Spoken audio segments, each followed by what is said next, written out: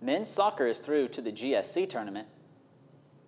And Robert Lane's women's team secures a first winning season since 2008. Volleyball prepares a strong conclusion their first season in the Gulf South, and Coach Van Atta prepares for his second season in charge. All this and more on Falcon Fever. Welcome to Falcon Fever. I'm Alex Tejada. And I'm Elizabeth Reinhart. Montevallo's men's soccer team are back in the Gulf South tournament in their first season back in the conference. Bruce Dieterle's Falcons are 8-6-2 with a pair of road trips left in the season.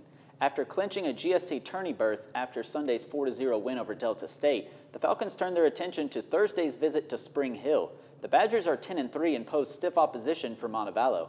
The Falcons boast the second-best defense in the conference and will conclude their 2017 campaign on Saturday in Pensacola when they face West Florida. The first round of the GSC tournament is held on the 31st and will be hosted by the 3rd and 4th seeded teams, with the top two getting a bye to the semifinal in Montgomery.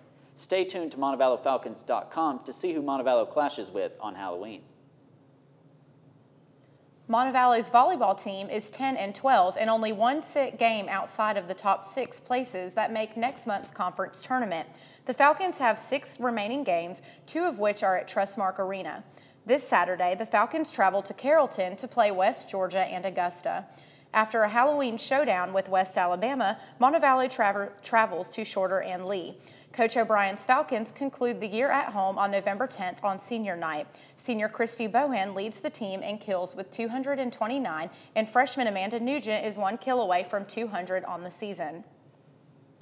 The rebuilding of Montevallo's women's soccer team under Robert Lane continues in his 3rd year in charge.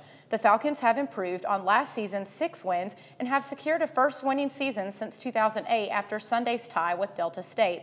Despite missing out on the Gulf South Conference tournament, Thursday's season finale against in-state rival Auburn Montgomery promises to be an intriguing match.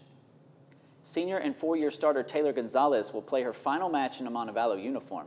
The Kansas native has scored in the last 2 contests and is finding form at the right time.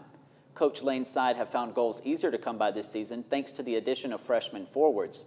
Allie Darnell leads the team with 5 goals, and Kira Bockert has added 4 in her first season with the Falcons. Well, unfortunately, the season's about to come to a close for soccer. And for volleyball, almost. Yeah, and for volleyball, so it's such a sad time. I know, because the teams have been doing so well this year. I mean, it could be a little bit better, but they're doing so well in their first season in the Gulf South Conference. It's really exciting. Yeah, it's entertaining, and hopefully the men can go pretty far in the tournament. They won the Peach Belt a couple years ago, so Bruce Dieterle knows how to take his side to its conference final. We will see. And despite fall sports coming to a conclusion, basketball season is right around the corner. Stan Van Atta is preparing for his 2nd season since returning to coach the women's basketball program he helped to all 6 of their 20-win seasons. Alex Tejada caught up with the Hall of Fame coach. From phenomenal to frustrating, head coach Stan Van Atta's first season since returning to Montevallo saw the Falcons finish with a 5-21 record in a year of highs and lows. Well, I said this from the very beginning. I love my team. I mean, I did. They gave me everything I asked them for. In their final season in the Peach Belt, the Falcons picked up crucial victories over Flagler and Young Harris. Coupled with a double overtime thrilling victory over Lemoyne Owen, last season produced many positives to take away from Van Atta's first year back. We were in a lot of games that we probably shouldn't have been, even up to the very end of the season. I thought they fought and they clawed and they scratched for everything they've got. Taking over a program that only won 8 games in the previous 2 seasons was a tough task for the coach, who won 166 games during his previous tenure with the Falcons. However, with junior college transfers Aaliyah Rice and Cassidy Bonebreak being named top newcomers by the Gulf South Conference, Van Atta has lots of reasons to be optimistic. Both those girls, are quality basketball players. They've got a lot of college games under their belt. True freshmen DeAsia March and Nautica Philpott arrive after averaging double-digit points in high school. With a new assistant coach, Matt Durkin, and a new conference, things will be very different this season. I think we can really compete at a high level in this conference. I think we have an opportunity to be, continue to grow as a squad. We're very young, and we're all going to experience this together. And so we're all going to learn, and we're all going to develop, and I think we're all going to succeed, here in a short period of time, given what our goals are.